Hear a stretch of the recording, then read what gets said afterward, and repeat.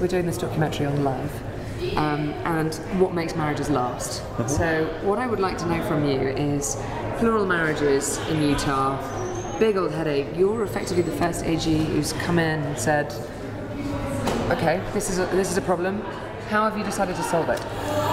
Well, there are thousands of practicing polygamists, maybe even tens of thousands of practicing polygamists in the state of Utah, with thousands and thousands of children. We do not have the resources in the state to put 5,000 polygamists in prison and then take all their children and put them into our welfare system.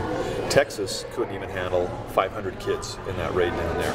And so as a law enforcement official, I have to decide whether I go and prosecute every single crime, and bigamy is a felony in the state of Utah. Resource-wise, we can't do it. So how do I best use my time and resources, limited though they may be?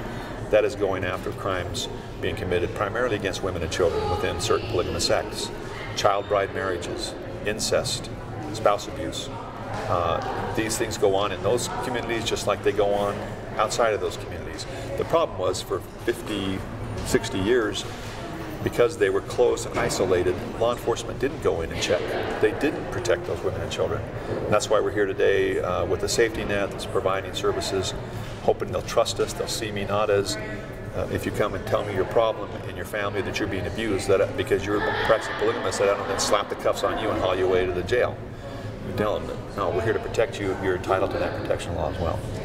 So what effectively are you happily, not turning a blind eye, but what are you allowing them to do? Well, we've said adult consensual bigamy in Utah, that we're not going to prosecute it.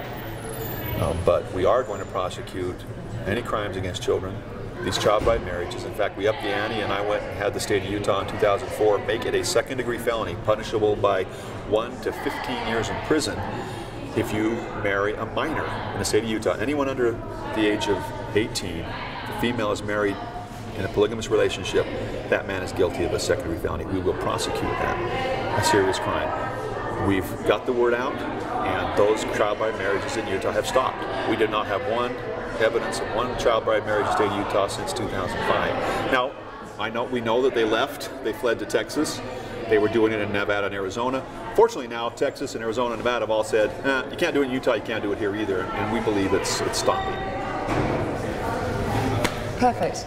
I love my wife. We've been married for 29 years. Yeah, tell us quickly about that. Yeah, that's what I wanted to hear. That's what I was going to ask. So the three questions that we've been asking every couple that we've met, and we've met everybody from Alaskan natives through, there's this kind of Russian Amish sect who live in Alaska. We've met gay couple who adopted, gold miners in Dawson City. We've just been collecting interesting people as we've gone along. Yeah.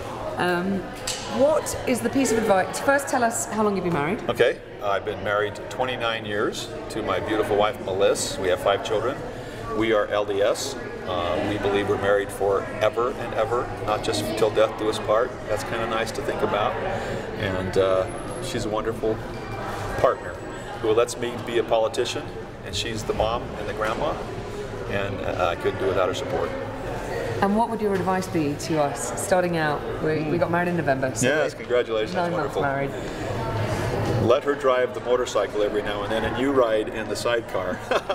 It's all about, working together, making, what we do is, we try to make our partner, my spouse's life number one. Not, what are you going to do for me? It's what can I do for you? I think that works. It's a great thing to look at. All right?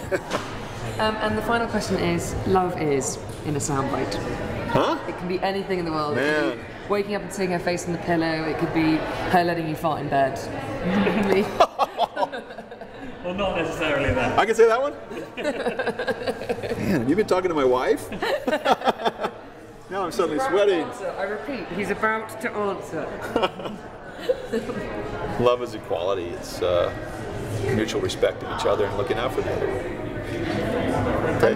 What's your favorite thing about your wife? Oh, my favorite thing about my wife, she is really smart and she's really funny. She makes me laugh, and most importantly, as an elected official, she reminds me daily that I'm not all that. Remember, she says, what you're doing, you're here to serve people, and don't be getting a big head because you're on some documentary about love. She basically sucks the smoke out. I come home and she's like, who do you think you are?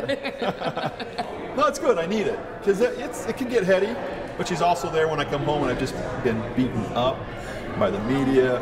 Someone drew a bad cartoon of me, and I'm feeling bad. I come home and she makes me feel better on that end too. So, and because she's great. known you from when you were just Mark. Yeah, that kid. And I'm still just Mark. That's the point. Yeah. She has to remind me, you're not the Attorney General here. Do not cross-examine me. You're Mark. You know, knock it Now off. do the dishes. Now do the dishes. Feed the dog, get the trash outside. Or get out of politics, make more money, and I can hire it out.